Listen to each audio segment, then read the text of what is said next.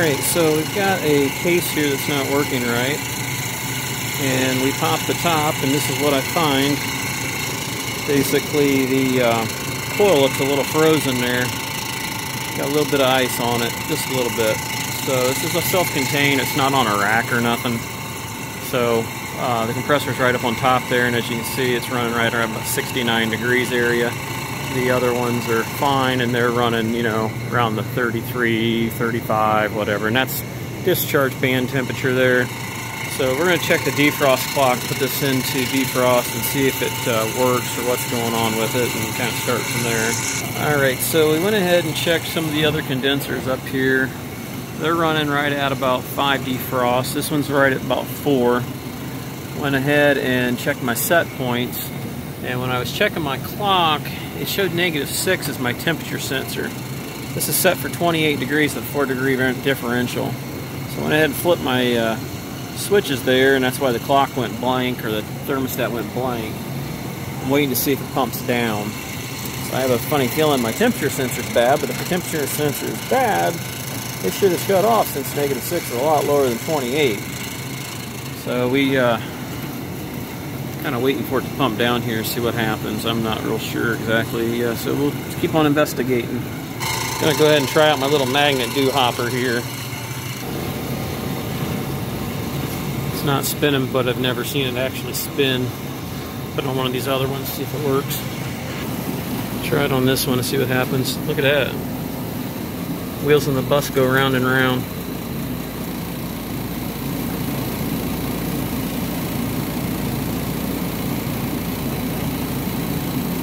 Supposedly you can put this thing on a freaking circulator pump, and it'll tell you which way it's spinning. See how that, there we go. Clockwise, counterclockwise.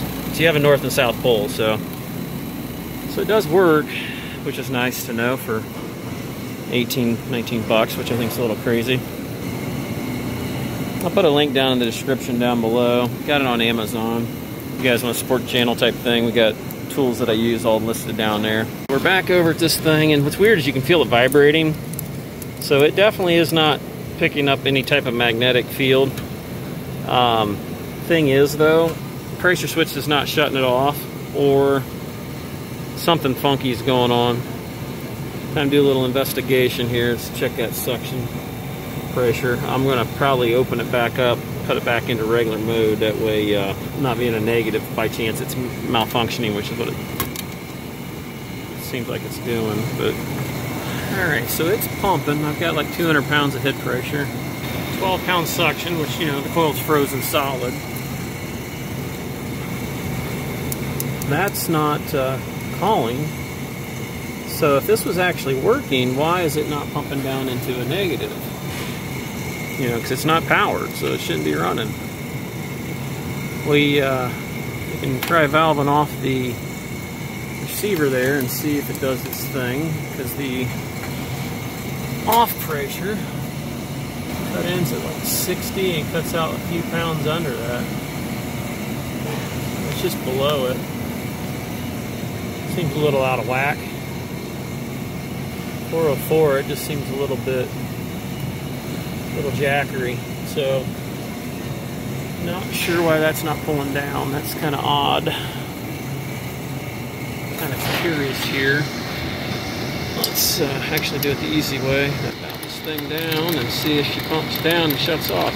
Obviously that might need some adjustments on that pressure switch. Well, there's shut off.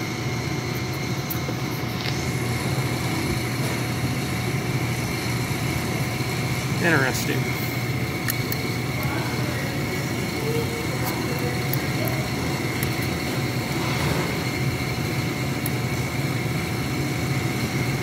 Interesting. We're checking out the one beside it, and it runs pretty high pressure too, with a little higher differential. I'm assuming the cutout's truly the cutout, not the differential. So let's put this into defrost and see what it does. See if it pumps down, shuts off the fans, and actually stops, because ones over there have not shut off yet. They're still running over there. I found some paperwork, but it's not a true schematic. It's kind of a wiring layout. This thing's only, you know, 05, so it's only, you know, 16 years old. Condenser fans still run. You'd think they'd shut that off. You'd think the pan there for the compressor would probably shut off too, but it don't. It did de-energize the solenoid and kill the clock, but it's still running. Not really impressed. It's probably just timed off defrost. I'd have to tear it apart to see if there's actual heater elements, but probably there are not. So we'll put that back the way it was. Yep, heard it click. She's a spin. So, yep. Well, we're just gonna have to focus on that other one. Seems to me we just got a pump down issue. Compressor never shut off, but why it's almost like the solenoid didn't work. Okay, so we're going to do one thing at a time. Let's go ahead and kick that back out of that. The gauge looks like it might be reading a little better. It's getting up to 19 there, so that sensor must be in the ice or something. It's got to be in some crappy spot. Alright, so checking our pressure switch, 65 for a cut-in comes out to about a 27-degree evaporator. Looking down in this mangoided mess, nothing's really labeled. You've got this little paper sheet here, which didn't do a lot of favors for you. They got an LT switch, so is that a limit switch, PR switch, pressure switch? Doesn't tell you where it's hooked to, what it goes to, doesn't show the internal wiring. So this is pretty much about worthless unless you know where things are going. Doesn't tell me how it's wired, whether or not they would normally shut off the condenser fans, which makes sense. But you can see there we're not up to 65 for pressure, so it's not coming on, obviously. So this thing's just got some issues. It looks like a timed off defrost. So probably gonna need to either grab the pump sprayer and some hot water and see if we can melt that coil out. Once we get that pressure up and get it running, I'm gonna valve off that receiver and see if it pumps down normal, and then find out whether or not that temperature sensor, something's going wacky with it, because I don't know how you had -7. It really depends on where they have mounted at, but I suspect if it's in the coil, you might possibly have been able to get down to that, but I highly doubt it. I suppose anything's possible. It really makes me think that we've got some leak by going on in that solenoid there. So we'll just gonna have to investigate until we get to that point. But right now we've got to clean up the mess and get it running. So it just finally came back on. It'll run about a 10 degree there. So let's go ahead and put it back into the so-called defrost, which is just going to turn off that solenoid. Let's verify the solenoid is powered first. It is powered. So let's go ahead and flip this like that. Let's see if that drops. And let's see if this thing shuts off like it should. Solenoid is de-energized. Slowly dropping.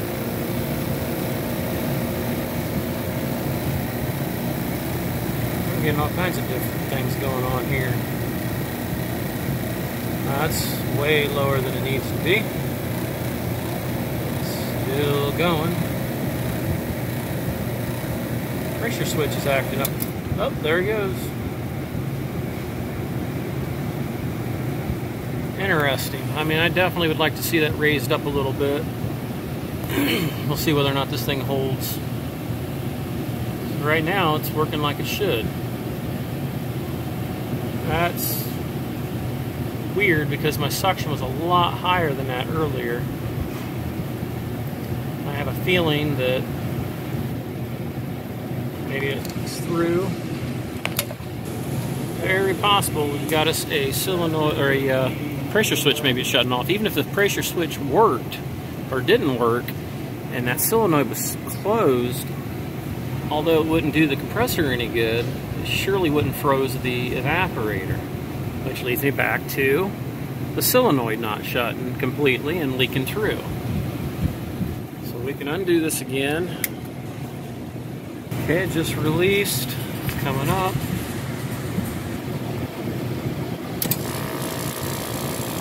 See, there it goes.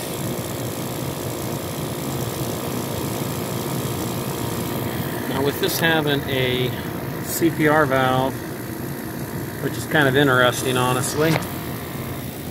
Got a hellacious amount of shake there on it. Alright, so let's pump her down one more time here. See what we might do here. Adjust that pressure switch. There, if it's a little bit higher, maybe that will help out a little bit. See whether or not that causes any issues with it not staying off, which I don't think it's going to. I mean, you might get a little bit of rise. Let's go ahead and get this coil thawed out because things are starting to look a little more normal. It's kind of amazing how much has melted. That's not even the coil on top. I thought it was, but you can definitely see the coil's still frozen in there. Banging the fan blade on something. All seem to be going the right direction. All nice and dirty. So let's get those screws pulled and see if we can melt this ice out of these coils. Alright, so we got everything melted out of there. For the most part, just a little bit at the very bottom. Like I said, this has got a pan underneath of it that goes to a condensate pump, then pumps to the top to evaporate out. So I didn't want to flood it with water, which is what I would have preferred to have done with. But we're pretty clean and clear. I made it match the other ones. It's at 5 defrosts now instead of the 4 for 30 minutes each time, which should be more than adequate. They run this at 28 degrees, which it's because it's an open case like it is. So we're going to run this a few times now, see if we can get it to act up. I know the pressure switch currently is working, but we don't know for certain if it's acting up intermittently. Even if that, like I said, there's no reason for that to have frozen up if, you know, other than the solenoid not closing completely. So it's a possibility. So we're going to have to run it a few times. Hopefully we can get it to act up. Otherwise, we'll probably be back again. Went ahead and washed the fan blades off. The rest of this stuff looks like crud, but we're just focusing on the important stuff. So I did what I can do as far as airflow. We'll get this plugged back in, and we're going to continue testing forward with it. So I already went ahead and cleaned off some of this on the other one. It's always a mess, which is exactly what we would have out here if I tried cleaning all that up. You can actually see the fan blades through that hole now because it sucks that air in through there and blows it down through the coil and then through the back of this thing through those holes. If you don't have good airflow, you're going to have issues, but I'm not going to say that's what's going on because it's not. So we got her all back in there. It's nice and clean. Now let's just get up here and see if we can get this thing to act up. She's staying pumped down, which tells me that the solenoid's holding. 5 pounds is plenty as far as the pump down part. Going to kick this thing out of the so-called defrost. You can see what happened here. That pan is completely full. I can feel heat off of it, so hopefully it boils that out. Looks like that was just big enough. Just big enough. Now, from what I see, these fans don't shut off, which is kind of wasteful, but it appears that's how they all are. So it must just be back 15 years ago we didn't conserve, I guess. I don't know. So let's go ahead and kick that out. We'll cut this thing. I got it set up for 5 defrosts there. Just about every 4.5 to 5 hours area. She's kicked on. Should be about 65 area. About where it came on at. It had no problem at all. Sight glass don't look too bad. Supposedly it was flashing a little bit the other day.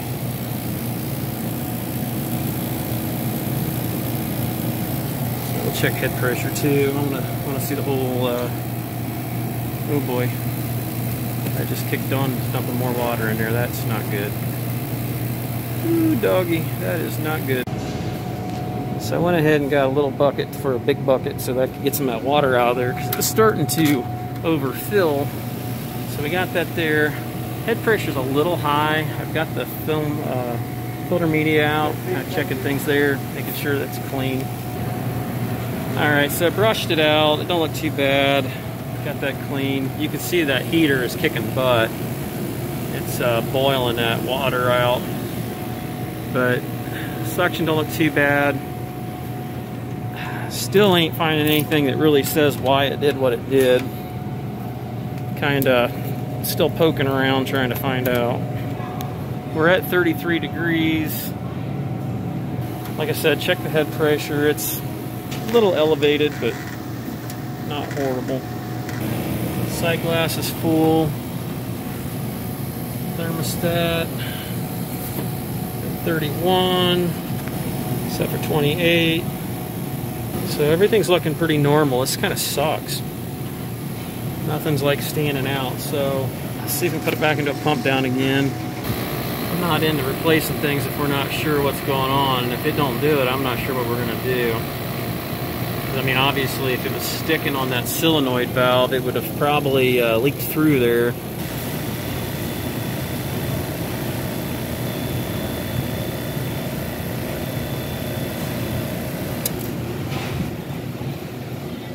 Yeah, it could be adjusted a little bit more, but it seems to be holding there. I'm gonna see if I can find that sensor for that and see where it's at. Because with the way it was reading real low like it did, it really makes me leery that it's accurate. Okay, it goes down to the top there. Okay, I can see the sensor in there. It's in the air band. It's in the back wall. So they're doing it based off a discharge, which a lot of their sensors here are done that. So they must have that sucker in the frickin' coil. Interesting. I didn't see it when I had that out. Okay, adjusted it a little bit there. It's actually shutting off just about at 5 pounds. Still holding there. That sensor is down there in the right above the coil. Very likely it could be driven down into the coil. What I'm going to do, I'm going to take this right up to the point where it could go into a defrost and see if it can push itself into it. I think that's about where it would be ready to go into it. We're going to let it go for a while and see if it can go into it on its own. I've seen them failure to be able to pull themselves into the defrost, but yet they track time, so we're going to try that first. Alright, so it just shut off. I pushed it right up there to the point where it would not turn freely by itself any further. It shut off, went to about 5 pounds like I set it at. It's boiling that water out. So maybe it is powered all the time, which is good, which is what it should be. It's shutting off. The sensors down there in the coil, which is why it was so cold. Can't tell what it's doing now because of the way they wired that up. So at this point I'm kind of wondering if the clock isn't malfunctioning randomly. No real good way to know for certain if that's what it is, other than, you know, replace it and hope that fixes it. So I may have to just put it in their ballpark and let them make a decision what they want to do. I turned it up on the thermostat because I don't want to wait all day on this thing. And it's disengaging the contacts. That was one thing I was wondering about. You know, as it stands, if that was welded shut and never opening, then that would make it run non-stop, and means we only have a half an hour off. You know, it could have been it, but it turned off. So, and pumped down. So we're gonna put this back to where they had it at, which was 28, because it's in the band. There, it just kicked on. Going again, so I'm going with the clock. It's the only thing it can be, unless there's something random, and you know. So it's the only thing I can come up with, only logical thing. I mean, in theory, if it was defrosting, they should have been able to overcome it, because I mean, this is an open case. So I don't like it when you can't get a definite, but when it's clawing in and crawling out and doing what it needs to do. So we'll go ahead, and I stripped this out of one of the Roslins. So we'll go ahead and get her in there and get her up and going. Okay, from what I'm seeing there, it looks like 05, 38th week or so. This is 2005. This looks like the original clock. We got the new one in there. We're gonna go with that. Everything pumps down, kicks on like it should. So I went through and looked at some of the other ones. I wanted to see how they were set up. This one here is set up for, I think, 8. The other one was set up at 10-degree differential, which if you went with a 10-degree differential, it'd be at 38 when it comes back on, and that's truly in the air band. I'm going to go with 8, just because, you know, I don't want to change things too much. That'll come on about 36. That'll give it a little more time to thaw out. I hate changing things, but when you have all these weird oddities and nothing's really standing out obvious, educated guesses don't really work out real great, especially when everything's working fine. But I can guarantee you if I did it once, it's going to do it again. So at this point, we went ahead and went with the new defrost clock, put a little more differential in the thermostat. Like I said, we made sure that the thermostat opens when it reaches temperature by reversing the temperature, obviously. We're at 32 down there, so it's holding pretty accurate there on that. The band down here is showing that we're running 35, so we should be pretty good. Other than that, guys, this is going to wrap things up. If you guys like the video and you want to see more like it, give it a big thumbs up. Make sure you subscribe. Check out us on Facebook. And until next time, guys, we will catch you on the next one.